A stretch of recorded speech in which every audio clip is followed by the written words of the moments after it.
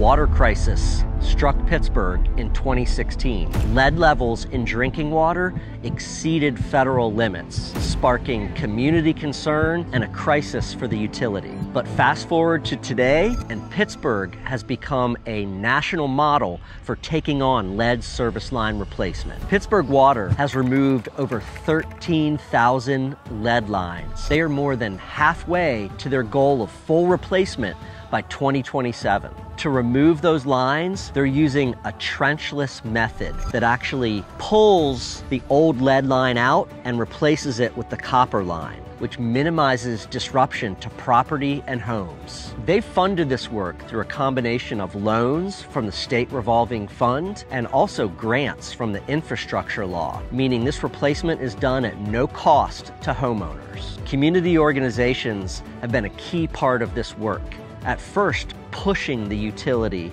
in their response, and then playing a key role in advocating and educating with the community. Lead pipes are a serious and complex challenge to solve, but Pittsburgh is showing how it can be done.